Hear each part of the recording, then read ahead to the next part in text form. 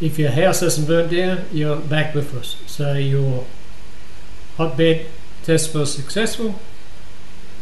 If not, check your wiring, make sure your thermistor isn't hanging off the edge, make sure your Kapton tapes is all neat and tidy, and make sure your fan's been working right.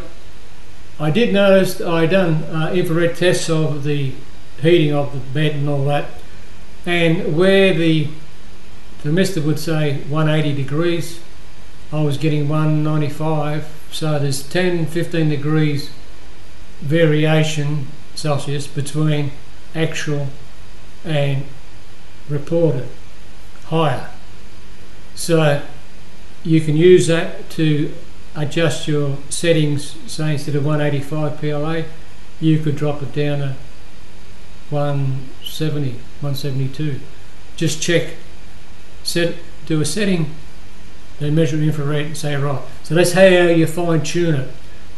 Other thing too is that to get more accurate reading, use a thermocouple rather than a thermistor. Thermistors El Cheapo.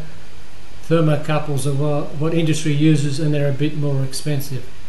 So if you find that you're having a consistent reading of always say 15 degrees under, you can just rearrange your setting.